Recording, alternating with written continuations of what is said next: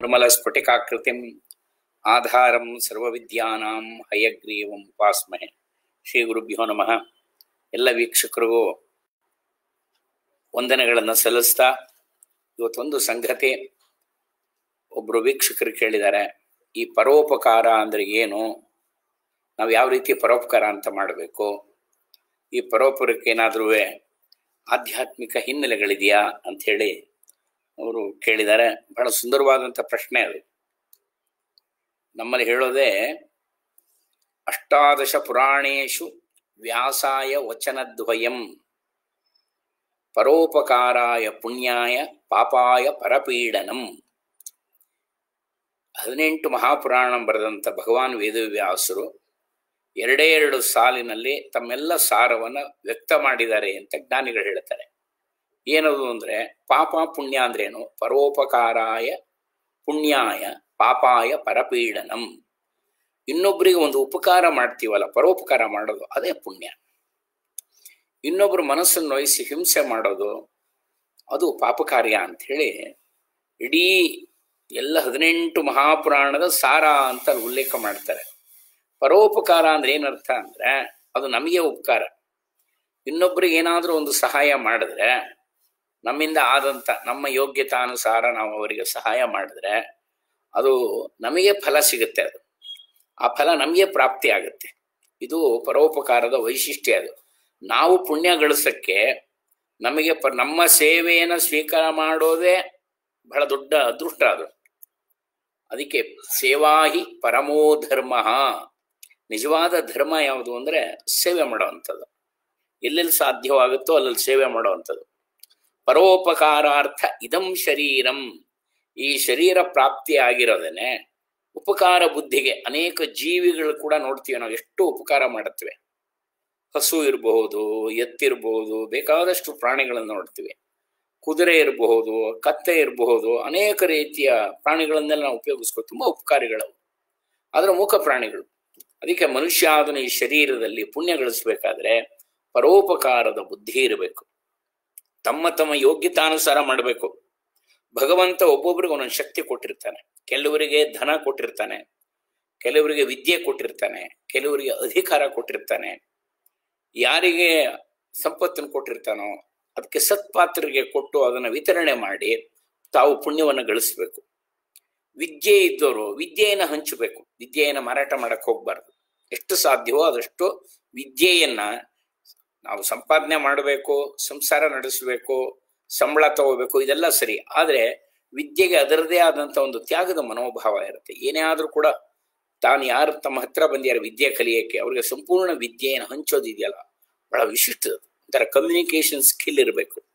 ಹಾಗೆ ವಿದ್ಯಾದಾನ ಮಾಡೋದಿದೆಯಲ್ಲ, ಇದು ಒಂದು ಪರೋಪಕಾರವೇ. ನಮಗೆ ಸಿಕ್ಕಿರೋ ವಿದ್ಯೆಯನ್ನ ಹಂಚಬೇಕು. ಕೆಲವರಿಗೆ ಭಗವಂತ ಅಧಿಕಾರ ಕೊಟ್ಟಿರ್ತಾನೆ. ತಮಗೆ ಅಧಿಕಾರ ಸಿಕ್ಕಿದಾಗ ತಮ್ಮ ಸಂಪರ್ಕದಲ್ಲಿ ಬರುತ್ತ ತನ್ನ ಅಧಿಕಾರವನ್ನು ಚಲಾಯಿಸಿ ಸಾಧ್ಯವಾದಷ್ಟು ಜನಕ್ಕೆ ಅದರ ಉಪಕಾರ ಮಾಡಿಬಿಡ್ಬೇಕು. ಆ ಬೆನಿಫಿಟ್ಟು ಎಲ್ರಿಗೂ ತಲುಪೋ ಹಾಗೆ ಮಾಡಬೇಕು. ಇವತ್ತು ಬೇಕಾದ ಜನ ಅದನ್ನ ಸಮಾಜದಲ್ಲಿ ಮಾಡ್ತಾ ಇದ್ದಾರೆ, ನೋಡ್ತಾ ಇದ್ದೀವಿ. ಇದು ಉಪಕಾರದ ರೀತಿ.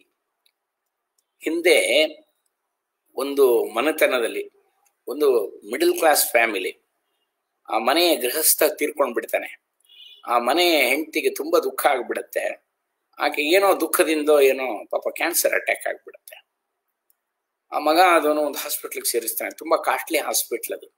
ಎಲ್ಲರೂ ಹೇಳ್ತಾರೆ ತುಂಬ ಕಾಸ್ಟ್ಲಿಪ್ಪ, ಅಲ್ಯಾಕೆ ಸೇರಿಸಿದೆ, ನಿನಗೆ ಆ ಹಣ ಕೊಡೋಕ್ಕಾಗುತ್ತಾ, ನಿನಗೆ 2 ಹೆಣ್ಮಕ್ಳಿದ್ದಾರೆ, ಆ ಖರ್ಚಲ್ಲಿ ಭರಿಸ್ತೀನಿ. ಇವನು ಹೇಳ್ತಾನೆ, ಇಲ್ಲ ತಂದೆನೂ ಕಳ್ಕೊಂಡು ಬಿಟ್ಟಿದ್ದೀನಿ, ನನ್ನ ತಾಯಿನ ಕಳ್ಕೊಳಕ್ಕೆ ಇಷ್ಟ ಇಲ್ಲ, ಪರವಾಗಿಲ್ಲ ಅಂತ ಹೇಳಿ ಅಲ್ಲಿ ಸೇರಿಸ್ತಾನೆ. ಮಾರನೇ ದಿವಸ ಅಲ್ಲಿ ಹೋಗಿ ಕ್ಲರ್ಕ್ ಹತ್ರ ಕೇಳ್ತಾನೆ, ಅಡ್ವಾನ್ಸ್ ಎಷ್ಟು ಕಟ್ಟಬೇಕು ಅಂತ. ಕ್ಲರ್ಕ್ ಹೇಳ್ತಾರೆ, ಇಲ್ಲ ಚೇರ್ಮನ್ ಹೇಳಿದ್ದಾರೆ, ನೀವು ಟ್ರೀಟ್ಮೆಂಟ್ ಎಲ್ಲ ಆದಮೇಲೆ ಕಡೆಯಲ್ಲಿ ಡಿಸ್ಚಾರ್ಜ್ ಆಗುವಾಗ ಕೊಡಿ ಅಂತ ಹೇಳಿದ್ದಾರೆ ಅಂತ.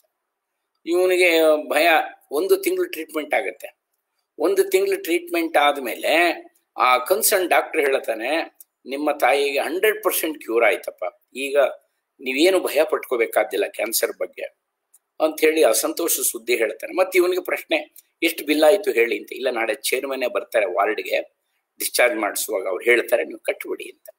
ಪಾಪ ಇವನು ಸಿದ್ಧತೆ ಮಾಡ್ಕೊಂಡಿರ್ತಾನೆ. ತಾಯಿ 2-3 ಸಲ ಹೇಳ್ತಾಳೆ, ನಾನು ಯಾಕೆ ಅಡ್ಮಿಟ್ ಮಾಡಿದ್ಯೋ, ನಿಮ್ಮ ಅಪ್ಪನೂ ಹೊಟ್ಟೋ, ನಾನು ಬದುಕಿ ಏನು ಮಾಡ್ಬೇಕಾ, ಆಕೆ ಇನ್ನೂ 55 ವಯಸ್ಸು, ಇದು ನಡೆದ ಘಟನೆ ಇದು, ನಾನು ಯಾಕೆ ಬದುಕಬೇಕು ಅಂತ.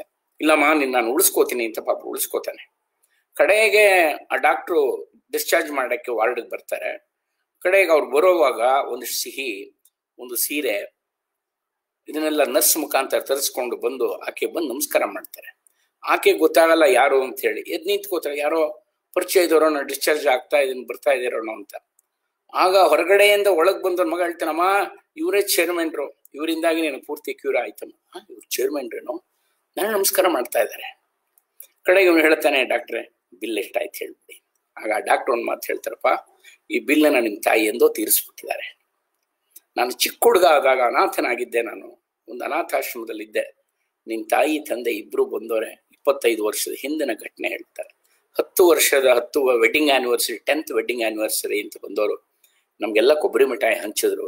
ಅವಾಗ ನಮ್ಮ ಗುರುಗಳು ಒಂದು ಮಾತು ಹೇಳಿದ್ರು, ಅಮ್ಮ ಈ ಹುಡುಗನಿಗೆ ತಂದೆ ತಾಯಿ ಇಬ್ರು ಇಲ್ಲ, 10ನೇ ತರಗತಿ 10th ಸ್ಟ್ಯಾಂಡರ್ಡ್ ಓದ್ತಾ ಇದ್ದಾನೆ, ನಾಳೆ ಫೀಸ್ ಕಟ್ಟಬೇಕು, 80 ರೂಪಾಯಿ ಫೀಸ್ ಕಟ್ಟಬೇಕು. ಆ ಫೀಸ್ ಕಟ್ಟಕ್ಕೆ ದುಡ್ಡಿಲ್ಲ, ನಾಳೆ ಕಟ್ಟದೆ ಹೋದ್ರೆ ಅವ್ನು ಪರೀಕ್ಷೆ ಕೂತ್ಕೊಳಕ್ಕಲ್ಲ, ನಿಮ್ಗೆ ಅನುಕೂಲ ಆದ್ರೆ ಒಂದು 80 ರೂಪಾಯಿ ಕೊಡೋ ಪ್ರಯತ್ನ ಮಾಡಿ ಅಂತ.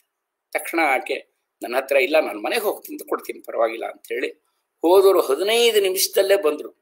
ಬಂದು ತಕ್ಷಣ ತಗೋ ಮಗು 80 ರೂಪಾಯಿ ತಗೋ, ನಾಳೆ ಫೀಸ್ ಕಟ್ಟು, ವಿದ್ಯಾಭ್ಯಾಸ ಬಹಳ ಮುಖ್ಯಪ್ಪ ಅಂತ ಹೇಳಿ ಜೊತೆಗೆ ಒಂದು ಶರ್ಟ್ ಪೀಸ್ ಕೊಟ್ರು. ನಿನ್ ಬಟ್ಟೆ ಎಲ್ಲ ಮಾಸಿ ಹೋಗಿದ್ಯಪ್ಪ, ಮುಂದೆ ಕಾಲೇಜ್ಗೆ ಹೋಗೋ ಒಳ್ಳೆ ಶರ್ಟ್ ಹೊತ್ಕೊಂತ, ಅದಕ್ಕೆ ಬೇರೆ 20 ರೂಪಾಯಿ 100 ರೂಪಾಯಿ ಕೊಟ್ರು. ತಕ್ಷಣ ಗುರುಗಳು ಆ ತಾಯಿಗೆ ನಮಸ್ಕಾರ ಮಾಡಿ ತಗೋ, ಸಾಷ್ಟಾಂಗ ಪ್ರಣಾಮ ಮಾಡಿ ತಗೋ ಅಂತ ಹೇಳಿ ಗುರುಗಳು ಹೇಳಿದ್ರು. ಪ್ರಣಾಮ ಮಾಡಿ ನಮಸ್ಕಾರ ಮಾಡಿ ತಗೊಂಡೆ. ಆ ಹುಡುಗ ಯಾರು ಗೊತ್ತಮ್ಮ, ನಿಮಗೆ ನೆನಪಾಗ್ತಾ ಇಲ್ಲ, ನಾನೇ ಆ ಮಗು. ಇವತ್ತು ಈ ಹಾಸ್ಪಿಟ್ಲಿಗೆ ಚೇರ್ಮನ್ ಆಗಿದ್ದೀನಿ. ನನ್ನ ಕೈ ಕೆಳಗೆ ಸುಮಾರು 18-19 ಡಾಕ್ಟರ್ಸ್ ಇದ್ದಾರೆ, ಸುಮಾರು 40-45 ಜನ ನರ್ಸ್ಗಳಿದ್ದಾರೆ. ಮೊದಲನೇ ಅಪ್ಲಿಕೇಶನ್ ಹಾಕಿದಾಗ, ಆ ಅಪ್ಲಿಕೇಶನ್ ಫಿಲಪ್ ಆದಾಗ ನಾನು ನೋಡಿದೆ, ನೀವು ಫೋಟೋ ಇತ್ತು. ತಕ್ಷಣ ಎದ್ದು ನಿಂತ್ಕೊಂಡೆ, ಈಕೆಗೆ ಯಾಕೆ ಕ್ಯಾನ್ಸರ್ ಬಂತು, ಹೋಗಿ ನನ್ನ ಹಾಸ್ಪಿಟ್ಲಿಗೆ ಬಂದಲ್ಲ ಭಗವಂತ, ಈ ಋಣ ತೀರಿಸೋ ಅವಕಾಶ ಕೊಟ್ಟೆ, ಏನಾದ್ರೂ ಮಾಡಿ ಈಕೆಗೆ ನಾನು ಸಂಪೂರ್ಣ ನಾನು ವಾಸಿ ಮಾಡೋ ಹಾಗೆ ನನ್ಗೆ ಅನುಗ್ರಹ ಮಾಡುವಂತ ಭಗವಂತನ ಪ್ರಾರ್ಥನೆ ಮಾಡ್ಕೋತಿದ್ದೆ. ಆ ಪ್ರಯತ್ನ ಪೂರ್ಣ ಆಯ್ತು ತಾಯಿ. ನೀವು ಕೊಟ್ಟ 100 ರೂಪಾಯಿ ಏನಿದೆ ಅದರಿಂದಲೇ ನನಗೆ ಇವತ್ತು ಇಷ್ಟು ದೊಡ್ಡ ಹಾಸ್ಪಿಟ್ಲ್ ಆಗಿದೆ. ಇದನ್ನು ಕೇಳಿ ಆಕೆ ಕಣ್ಣೀರು ಹಾಕ್ತಾಳೆ. ನೆನಪಿಲ್ಲ, ಈಗೆಲ್ಲ ಜ್ಞಾಪಕ ಬರ್ತಾ ಇದೆ. ಅವ್ರು ಹೇಳ್ತಾರೆ, ನೀವು ಕೊಟ್ಟಂತ ಶರ್ಟ್ ಬಟ್ಟೆ ನಾ ಹೊಲ್ಸ್ಕೊಂಡಿದ್ನಲ್ಲ, ಶರ್ಟ್ ಈಗಲೂ ಇಟ್ಟಿದ್ದೀನಿ, ನನಗೆ ನೆನಪಿರ್ಬೇಕು ನನ್ನ ಜೀವನದಲ್ಲಿ ಅಂತ ಆ ಶರ್ಟ್ ಅನ್ನು ತೋರಿಸ್ತಾರೆ ಆ ಡಾಕ್ಟ್ರು. ಪಾಪ ಕಣ್ಣು ಗೊತ್ಕೋತಲ್ಲ, ಇದು ನನ್ನ ಮಗನಿಗೆ ಅಂತ ತಂದಿದ್ದು. ನಮ್ಮ ಯಜಮಾನ್ರು ಹೇಳಿದ್ರು, ಅಯ್ಯೋ ನಮ್ಮ ಮಗನಿಗೆ ಹೊಲ್ಸಿದ್ರೆ ಆಯ್ತು, ಪಾಪ ಆ ಮಗು ಕೊಡು ಈ ಶರ್ಟ್ ಬಟ್ಟೆ ಅಂತ ಹೇಳಿ ಕೊಟ್ರು ನೋಡು ಅಂತೇಳಿ ಆಕೆ ಕಣ್ಣೀರು ಹಾಕ್ತಾರೆ. ಆಗ ಹೇಳುತ್ತಾರೆ ಡಾಕ್ಟ್ರು, ನಿಮ್ ತಾಯಿ ಕೊಟ್ಟ ದುಡ್ಡಿಂದ ಇವತ್ತಿನ ನನಗೆ ಎಷ್ಟು ಹಾಸ್ಪಿಟ್ಲ್ ಮಾಡಕ್ ಅನುಕೂಲ ಆಯ್ತಪ್ಪ. ಆ ಪರೋಪಕಾರದ ಬುದ್ಧಿ ಇದೆಯಲ್ಲ, ನೀನ್ ಯಾವ ಫೀಸು ಕಟ್ಟಬೇಕಾದ್ದಿಲ್ಲ, ನಾನೇ ಇವತ್ತು ನಿಮ್ ತಾಯಿನ ಮನೆಗೆ ಡ್ರಾಪ್ ಮಾಡ್ತೀನಿ, ಮುಂದೆ ಏನಾದ್ರು ಟ್ರೀಟ್ಮೆಂಟ್ ಬೇಕಾದ್ರೆ ನಾನು ಮಾಡಿಸ್ತೀನಿ, ಈಗ 100ಕ್ಕೆ 100 ಭಾಗ ಕ್ಯೂರ್ ಆಗಿದೆ, ಈಕೆ ಕೊಟ್ಟಂತ ಆಶೀರ್ವಾದನೆ ಅಂತ ಸಾಷ್ಟಾಂಗ ಪ್ರಣಾಮ ಮಾಡ್ತಾರೆ. ಕೆಲವು ನರ್ಸ್ಗಳೆಲ್ಲ ನೋಡ್ತಾ ಇರ್ತಾರೆ. ನಡೆದ ಘಟನೆ ಇದು, ಮುಂಬೈ ಹತ್ರ. ಅಂದ್ರೆ ಒಬ್ಬನಿಗೆ ನಾವ್ ಏನಾದ್ರು ಪರೋಪಕಾರ ಮಾಡಿದ್ರೆ ನಮ್ಮ ಯೋಗ್ಯತೆ ಅನುಸಾರ ಲಕ್ಷಾಂತರ ರೂಪಾಯಿ, ಕೋಟ್ಯಾಂತರ ರೂಪಾಯಿ ಕೊಡ್ಬೇಕಾದ್ದಿಲ್ಲ. ನಮ್ಮ ಯೋಗ್ಯತೆ ಅನುಸಾರ ಏನಾದ್ರು ಒಂದು ಪರೋಪಕಾರ ಮಾಡಿದ್ರೆ ಭಗವಂತ ಯಾವ ರೀತಿ ನಮ್ಗೆ ಅನುಗ್ರಹ ಮಾಡ್ತಾನೆ. ಅವ್ನು ನೋಡಿ, ಅವ್ನು 2 ಲಕ್ಷ ರೂಪಾಯಿ ಕಟ್ಟಬೇಕಾಗಿತ್ತು ಅವತ್ತು ಹಾಸ್ಪಿಟ್ಲ್ ಚಾರ್ಜ್ 1 ತಿಂಗಳದು. ಡಾಕ್ಟರ್ ಹೇಳ್ತಾರೆ, ಒಂದು ಬಿಡಗಾಸು ಬಿಡಪ್ಪ, ನಿಮ್ ತಾಯಿ ಕೊಟ್ಬಿಟ್ಟಿದ್ದಾರೆ, ಅವತ್ತು ಕೊಟ್ಟು 100 ರೂಪಾಯಿ ಅದಕ್ಕೆಲ್ಲ ಸೇರಿದ್ದು ಅಂತ ಹೇಳಿ ಅವ್ರ ಆ ಮಾತನ್ನು ಹೇಳ್ತಾರೆ. ಅಂದ್ರೆ ಈ ರೀತಿ ಒಂದು ಪರೋಪಕಾರದ ಬುದ್ಧಿ ಇದೆಯಲ್ಲ. ನಾವು ಪುರಾಣದಲ್ಲಿ ಇದರಲ್ಲಿ ಇತಿಹಾಸದಲ್ಲಿ ಒಂದು ಕಥೆ ಕೇಳ್ತೀವಿ. ಭೋಜರಾಜನ ಮಗ ಯುವರಾಜ ಆನೆ ಮೇಲೆ ಹೋಗ್ತಿರ್ತಾನೆ. ಅಲ್ಲಿ ಹೋಗ್ತಾ ಇರುವಾಗ ಒಬ್ಬ ಬ್ರಾಹ್ಮಣನ್ ನೋಡ್ತಾನೆ. ಒಬ್ಬ ಬ್ರಾಹ್ಮಣ ಸ್ವಲ್ಪ ಯುವಕನಾಗಿರ್ತಾನೆ, 45-46 ವಯಸ್ಸಿರಬಹುದು, ಜುಟ್ಟು ಬಿಟ್ಕೊಂಡಿದ್ದಾನೆ ಬ್ರಾಹ್ಮಣ. ಬಿಸಿಲು, ಕಾಲ್ನಡಿಗೆಯಲ್ಲಿ ನಡ್ಕೊಂಡು ಹೋಗ್ತಿರ್ತಾನೆ. ನೋಡ್ತಾನೆ ಅವ್ನ ಪಾದರಕ್ಷಣೆ ಇಲ್ಲ. ತಕ್ಷಣ ತನ್ನ ಆನೆ ನಿಲ್ಲಿಸ್ಬಿಟ್ಟು, ಇದೇನು ಗುರುಗಳೇ, ಪಾದರಕ್ಷಣೆ ಇಲ್ಲದೆ ಹೋಗ್ತಾ ಇದ್ದೀರಲ್ಲ, ಬನ್ನಿ ನೀವು ನಮ್ಮ ಆನೆ ಮೇಲೆ ಕುಡಿಸ್ಕೋತೀನಿ ಅಂತ ಹೇಳಿ ಹೇಳ್ತಾನೆ. ಇಲ್ಲ, ಅಲ್ಲಿ ಪರವಾಗಿಲ್ಲಪ್ಪ ರಾಜ ಅಂತ ಹೇಳ್ತಾನೆ. ಇಲ್ಲ ಬನ್ನಿ, ನೀವು ಈ ತರ ಕಾಲ್ನಡಿಗೆಯಲ್ಲಿ ನಡ್ಕೊಂಡು ಹೋಗ್ತಾ ಇದ್ದೀರಾ ಬರೀ ಪಾದದಲ್ಲಿ ಅಂತ ಹೇಳಿ ಮೇಲ್ಗಡೆ ಕುಡಿಸ್ಕೊಂತಾನೆ.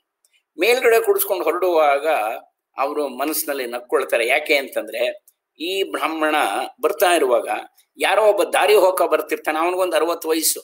ತಕ್ಷಣ ಅವನಿಗೇನೋ ಮುಳ್ಳು ಏನೋ ಚುಚ್ಕೊಂಡ್ಬಿಟ್ಟು ಹಾ ಅಂತ ಕೂಕೋತಾನೆ. ಆ ಮುಳ್ಳು ತೆಗಿತಾನೆ, ಸ್ವಲ್ಪ ಹೆಜ್ಜೆ ಇಡುವ ಕಷ್ಟ ಆಗುತ್ತೆ. ಆಗ ಈ ಬ್ರಾಹ್ಮಣ ಏನ್ ಮಾಡ್ತೇನಪ್ಪ, ನಾನ್ ಸ್ವಲ್ಪ ಶಕ್ತಿ ಇದೆ, ಪರವಾಗಿಲ್ಲ, ನಾನು ನಡ್ಕೊಂಡು ಹೋಗ್ಬಲ್ಲೆ, ನನ್ನ ಪಾದರಕ್ಷೆ ನೀನ್ ಹಾಕೋ, ತಗೋ ಪರವಾಗಿಲ್ಲ ಅಂತ. ಇಲ್ಲ ಬುದ್ಧಿ, ನಿಮ್ ಪಾದರಕ್ಷೆ ನಾನು ಹಾಕೊಂಡು ಹೋಗ್ತೀನಿ. ಇಲ್ಲ ಪರವಾಗಿಲ್ಲ ತಗೋಪ, ಕಾಲ್ ನಿಂಗೆ ನಡಿಯಕ್ಕೆ ಆಗ್ತಾ ಇಲ್ಲ, ಉರಿ ಬಿಸಿಲು, ನನಗೆ ಇನ್ನು ಮಧ್ಯ ವಯಸ್ಸು, ನಾನು ನಡಿಬಲ್ಲೆ, ಪರವಾಗಿಲ್ಲ ತಗೋ ಅಂತ ಹೇಳಿ ಕೊಡ್ತಾರೆ. ಅವನಿಗೆ ಆ ಪಾದರಕ್ಷೆ ಕೊಟ್ಟು ಇವ್ರು ನಡ್ಕೊಂಡು ಬರ್ತಿರ್ತಾರೆ. ಸಿಕ್ಕಿದ ಲಾಭ ಏನೋ ಆ ಪರೋಪಕಾರದಿಂದ ಅಂದ್ರೆ, ಭೋಜರಾಜನ ಮಗ ಯುವರಾಜ ಇವ್ರನ್ನ ಆನೆ ಮೇಲೆ ಕರ್ಕೊಂಡು ಹೋಗ್ತಾನೆ. ಇದು ವೈಶಿಷ್ಟ್ಯ. ನಮಗೇನಾರು ಒಂದು ಇನ್ನೊಬ್ಬರಿಗೆ ಪರೋಪಕಾರ ಮಾಡುವಂತ ಮನಸ್ಸಿದ್ರೆ, ಆ ಬುದ್ಧಿ ಇದ್ರೆ, ಭಗವಂತ ಬೇರೆ ರೀತಿಯಲ್ಲಿ ನಮಗೂ ಕೂಡ ಅನುಗ್ರಹ ಮಾಡ್ತಾನೆ. ಇವತ್ತು ನೋಡ್ತೀವಿ, ಇವತ್ತಿನ ಪರಿಸ್ಥಿತಿ ನಾವು ಹೋಲಿಸೋದಾದ್ರೆ ಅನೇಕರು ಫುಡ್ ಪ್ಯಾಕೆಟ್ಸ್ ಕೊಡ್ತಾ ಇದ್ದಾರೆ, ಪಾಪ ಅನೇಕ ಸರಿ ಕಿಟ್ಸ್ ಕೊಡ್ತಾ ಇದ್ದಾರೆ. ಬೇಕಾದಷ್ಟು ತಮ್ಮ ಕೈಲಾದಂತ ಸಹಾಯನ ಮಾಡ್ತಾರೆ. ಯಾಕಂದ್ರೆ ಈ ಸಹಾಯ ಬಹಳ ಅಗತ್ಯ. ಇವತ್ತು ಲಕ್ಷ ಲಕ್ಷ ಜನ ಕಂಗಾಲಾಗ್ತಾ ಇದ್ದಾರೆ. ಇವತ್ತು ಅನೇಕರು ಒಳ್ಳೆ ಯೋಧರ ತರ ಅವರಿಗೆಲ್ಲ ಆಹಾರಗಳನ್ನೆಲ್ಲ ಒದಗಿಸ್ತಾ ಇದ್ದಾರೆ. ಹಣ ಇದ್ದವರೆಲ್ಲ ಹಣ ಕೊಡ್ತಾ ಇದ್ದಾರೆ. ಬೇರೆ ಬೇರೆ ಬೇರೆ ಬೇರೆ ರೀತಿಯಲ್ಲಿ ಸಹಾಯ ಮಾಡ್ತಾ ಇದ್ದಾರೆ. ಹಿಂದಿನ ಕಾಲದಲ್ಲಿ ಬಾವಿ ತೆಗೆಸುವಂಥದ್ದು, ಮರಗಳು ನೆಡುವಂಥದ್ದು ಎಲ್ಲ ಪರೋಪಕಾರದ ಬುದ್ಧಿನೇ, ಪರೋಪಕಾರದ ಬುದ್ಧಿನೇ. ಒಬ್ಬ ದೇವಸ್ಥಾನದಲ್ಲಿ ಪೂಜೆ ಮಾಡ್ತಾ ಇದ್ದಂತ ಒಬ್ಬ ಬ್ರಾಹ್ಮಣ ದೇವಸ್ಥಾನದ ಹತ್ರ ಒಂದು ಮರ ಹಾಕಿ, ಒಂದು ಅರಳಿ ಮರ ಹಾಕಿ ನೀರು ಹಾಕ್ತಾ ಇರ್ತಾನೆ. ಆ ಕ್ಷೇತ್ರದ ರಾಜ ಹೋಗ್ತಿದ್ದವನು, ಮಾರು ವೇಷದಲ್ಲಿ ಹೋಗ್ತಿದ್ದವನು ಕೂಗ್ತಾನೆ. ಹತ್ರ ಬಂದು, ಅಯ್ಯ, ನಿನಗೆ ನೋಡಿದ್ರೆ ಸುಮಾರು 78-79 ವಯಸ್ಸಾದಂಗಿದೆ, ನೀನು ಅಲ್ಲಿಂದ ತಂದು ಇದಕ್ಕೆ ನೀರು ಹಾಕ್ತಾ ಇದೆಯಲ್ಲ, ಏನಿದು ಬೆಳಗ್ಗೆ ಇದು ಬೆಳೆಯೋ ತನಕ ಇರ್ತೀಯ ನೀನು? ಆಗ ಬ್ರಾಹ್ಮಣ ಹೇಳ್ತಾನ, ದೇವಸ್ಥಾನದ ರಕ್ಷಕ ಸ್ವಾಮಿ, ಅಲ್ಲಿ ನೋಡಿ ಹಿಂದ್ಗಡೆ ಎಷ್ಟು ದೊಡ್ಡ ಮರ ಇದೆ, ಅರಳಿ ಮರ, ಯಾರೋ ಮಹಾನ್ ಭಾವರು ಹಾಕಿದ್ರು. ಇವತ್ತೆಷ್ಟು ಜನ ಅದಕ್ಕೆ ಸುತ್ತ ಹಾಕ್ತಾ ಇದ್ದಾರೆ, ಎಷ್ಟೋ ಜನ ಅಲ್ಲಿ ಕೂತಿದ್ದಾರೆ, ಆ ನೆರಳಿನಲ್ಲಿ ಆನಂದ ಪಡ್ತಾ ಇದ್ದಾರೆ. ಪ್ರಾಯಶಃ ಆ ಮರಕ್ಕೆ ಒಂದು 80 ವರ್ಷ 100 ವರ್ಷದ ಮೇಲೆ ಆಗಿರಬಹುದು. ಹಾಗಾಗಿ ನಾವು ಒಂದು ಮರ ಹಾಕಿದ್ರೆ ಮುಂದೆ ಜನಕ್ಕೆ ಅದು ಅನುಕೂಲ ಆಗುತ್ತೆ. ಅದರಿಂದ ಇದೇ ನಮ್ಗೆ ನಿಜವಾಗ್ಲೂ. ನನಗೆ 2 ಮಕ್ಕಳಿದ್ದಾರೆ, ಅವ್ರು ಎಲ್ಲಿದಾರೋ, ಅವರೆಲ್ಲ ಹೊರಗಡೆ ಇದ್ದಾರೆ, ನನ್ನ ಜೊತೆಗಿಲ್ಲ. ಆದ್ರೆ ಈ ಮರ ನೋಡೇ ನನಗೆ ಆನಂದ ಆಗತ್ತೆ, ನಿತ್ಯ ಇದಕ್ಕೆ ನೀರು ಹಾಕ್ತಿದ್ರೆ ಒಂದು ಆನಂದ ಆಗತ್ತೆ ಅಂತ. ನಿಜವಾಗ್ಲೂ ಆ ರಾಜ ಆಸ್ಥಾನಕ್ಕೆ ಕರೆದು ಅವರಿಗೆ ಬಳುವಳಿ ಕೊಡ್ತಾನೆ. ಇದೆಲ್ಲ ಒಂದು 120-130 ವರ್ಷದ ಹಿಂದೆ ಇದು ಕೂಡ ನಡೆದಂತ ಘಟನೆ. ಇಂದ ಒಂದು ಪರೋಪಕಾರದ ಬುದ್ಧಿ ಇದೆಯಲ್ಲ ನಮ್ಗೆ, ಇದಕ್ಕೇನು ಹಣ ಇರಬೇಕು ಅಂತಿಲ್ಲ. ಪರೋಪಕಾರ ಮಾಡಕ್ಕೆ ತುಂಬಾ ಹಣ ಇರಬೇಕು ಅಂತೇನಿಲ್ಲ, ಅಥವಾ ತುಂಬಾ ಅಧಿಕಾರ ಇರಬೇಕು ಅಂತಾನೆ ಏನೂ ಇಲ್ಲ, ಅಥವಾ ವಿಪರೀತ ವಿದ್ವಾಂಸನಾಗಿರ್ಬೇಕು ಅಂತಿಲ್ಲ. ಹೃದಯವಂತಿಕೆ ಇರಬೇಕು. ನಾವು ಇನ್ನೊಬ್ಬರಿಗೆ ಪರೋಪಕಾರ ಮಾಡ್ಬೇಕು, ಯಾಕಂದ್ರೆ ಆಗಿದ್ದನ್ನು ಮಾಡ್ತೀನಿ ಅಂತ ಹೃದಯವಂತಿಕೆ ಇದ್ರೆ ಅದನ್ನ ಭಗವಂತ ಆ ರೂಪದಲ್ಲಿ ಸ್ವೀಕಾರ ಮಾಡ್ತಾನೆ. ಅದಕ್ಕೆ ಹೇಳೋದು ಸೇವಾಹಿ ಪರಮೋ ಧರ್ಮ. ಈ ಶರೀರ ಪ್ರಾಪ್ತಿಯಾಗಿರೋದಕ್ಕೆ ಪರೋಪಕಾರ ಮಾಡಿದಾಗ ನಮ್ಗೆ ಪುಣ್ಯ ಲಭ್ಯವಾಗುತ್ತೆ. ಆ ಪುಣ್ಯವನ್ನು ಗಳಿಸೋಕ್ಕೋಸ್ಕರ ಯಾವ್ಯಾವ ರೀತಿಲಿ ಅಗತ್ಯ ಆಗುತ್ತೋ, ಎಲ್ಲೆಲ್ಲ ಅವಕಾಶ ಸಿಗುತ್ತೋ ಆ ಪರೋಪಕಾರವನ್ನ ಮಾಡಬೇಕು ಅನ್ನೋದೇ ಶಾಸ್ತ್ರದ ಅನೇಕ ನಿಯಮಗಳಿದೆ. ಅದು ನಮಗೂ ಕೂಡ ಮನಸ್ಸು, ಭಗವಂತ ಇನ್ನೊಬ್ಬರಿಗೆ ಉಪಕಾರ ನಾವು ಮಾಡ್ತಾ ಇದೀವಿ, ಪರೋಪಕಾರ ಮಾಡ್ತಾ ಇದೀವಿ ಅಂದ್ರೆ ಭಗವಂತ ಒಂದು ಸೇವೆ ನಮ್ಮಿಂದ ತಗೊಂಡಿದ್ದಾನೆ ಅಂತ ನಾವು ಭಾವಿಸ್ಕೋಬೇಕು. ನಮ್ಗೆಲ್ರೂ ಕೂಡ ಭಗವಂತನ ಅನುಗ್ರಹ ಆಗ್ಲಿ ಪ್ರಾರ್ಥನೆ ಮಾಡ್ಕೋತೀವಿ. ಕೃಷ್ಣಾರ್ಪಣ ಮಸ್ತು.